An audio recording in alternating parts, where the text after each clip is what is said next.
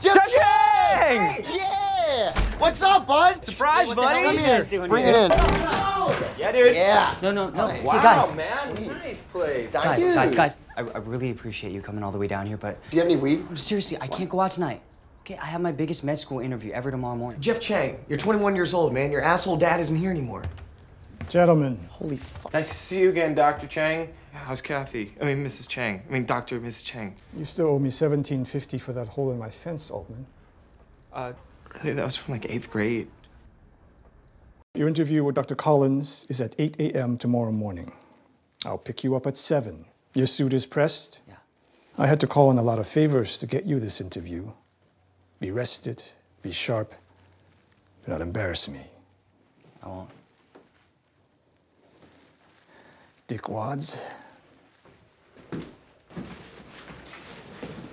Jeff Chang, you need to sit down. No. Come on. Yeah, come on. Just take a seat, please. Jeff Chang, this isn't just any birthday, okay? This is your 21st birthday. Here we go. This is the day that you become a man. In the United States of America, bald eagles and Budweiser, you go out and drink. If we were in Africa, you would have to leave the village and not come back till you killed a bear. None of that is true. There's no bears in Africa? No. Really? You have to read a book. Whatever, I'm taking you out whether you want to or not.